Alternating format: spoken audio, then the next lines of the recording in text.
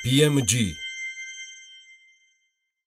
გადახდისუუნარობის საქმის წარმოების შესახებ კანონი და მისი კონკრეტული მუხლები კიდევ ერთხელ გახდა იურისტების განხილვისა და პრეტენზიების საგანი, ოღონდ ამჯერად საქმის საკონსტიტუციო სასამართლოშია და უახლოეს პერიოდში სასამართლო დაიწყებს მასზე მსჯელობას. სარჩელი ადვოკატებმა როინმიგრიაულმა დარგის სპეციალისტის გიორგი მირიანაშვილის დახმარებით მოამზადა და თქვენ ახლა საშუალება გექნება დეტალურად გაეცნოთ დავის საგნის არსს. საქმის კურსში ჩვენი რეპორტიორი ელენე ჩომახიძე ჩაგვაყენებს.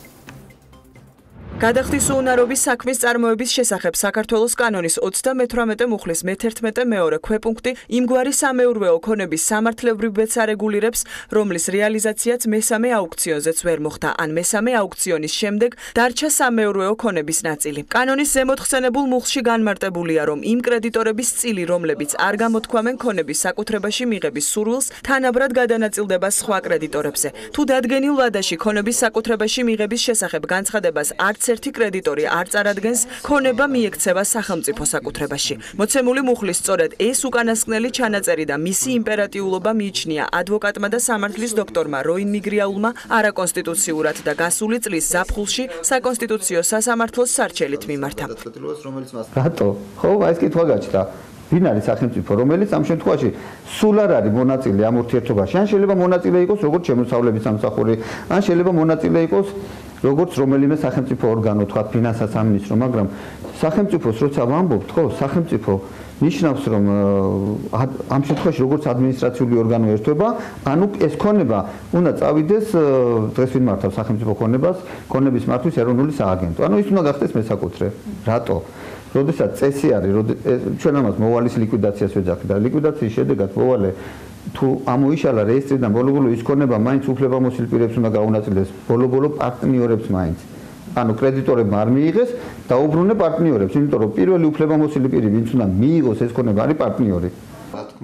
საქართველოს კონსტიტუციის 21 მუხლის პირველი პუნქტით აღიარებულია საკუთრების საყოველთაო უფლება და მისი ხელშეუვალობა. ამავე მუხლის მეორე პუნქტის თანახმად კი დასაშვებია აუცილებელი საზოგადოებრივი საჭიროების არსებობისას საკუთრების უფლების შეზღუდვა კანონით განსაზღვრულ შემთხვევებში და დადგენილი წესით იმგვარად, რომ არ დაირღვეს საკუთრების უფლების არსი. მოსარჩელე განმარტავს, რომ ის სადავოდ არ ხდის ზოგადად ქონების სახელმწიფოს საკუთრებაში მიქცევის ინსტიტუტს და აღნიშნავს, რომ რიგ შემთხვევებში ობიექტური საჭიროებიდან გამომდინარე, კანონმდებლობა იცნობს პირის ქონების სახელმწიფოსთვის გადაცემის რეგულაციას.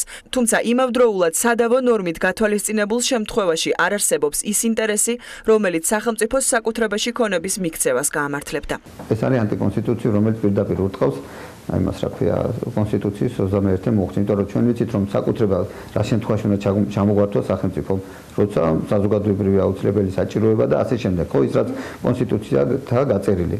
ეს არის პირდაპირ ჩამორთმევა, ანუ კონსტიტუციის ნორმას ეწინააღმდეგება და ზუსტად ამის გამო ავწერე მე საკონსტიტუციო სარჩელი, რომ შეამოწმოს საკონსტიტუციო სასამართლომ რამდენად ჩდება ეს კონსტიტუციის ფარგლებში. გადახდისუუნარობის საქმის წარმოების შესახებ საქართველოს კანონის 38 მუხლის მე-11 მეორე ქვეპუნქტიდან გამომდინარე, სახელმწიფოს საკუთრებაში მიქცეულ ქონებასთან დაკავშირებით სახელმწიფო ქონების ეროვნულ სააგენტოში აცხადებენ, რომ მათ უწყებაში აღნიშნული ტიპის ქონება აღრიცხული არ არის. კიდევ ერთი უწყება, რომელიც გადახდისუუნარობის საქმის წარმოების პროცესში იღებს მონაწილეობას და ევალება ქონების გადაცემის უზრუნველყოფა, აღსრულების ეროვნული ბიუროა, სადაც განმარტავენ, რომ დღეის მდგომარეობით ზემოთხსენებული კანონის ქვეპუნქტის საფუძველზე ჩამორთმეული ქონების პრეცედენტი არ ახსენდებათ. მიუხედავად იმისა, რომ შესაბამის სახელმწიფო უწყებებში მოვალის ქონების სახელმწიფოს მხრიდან საკუთრებაში მიქცევის ფაქტს ვერ იხსენებენ, ცხადია ეს არ გამორიცხავს კანონში შესაბამისი იმპერატიული ჩანაწერის არსებობას. შესაბამისად საკონსტიტუციო სასამართლო სარჩელის განხილვას მალე დაიწყებს.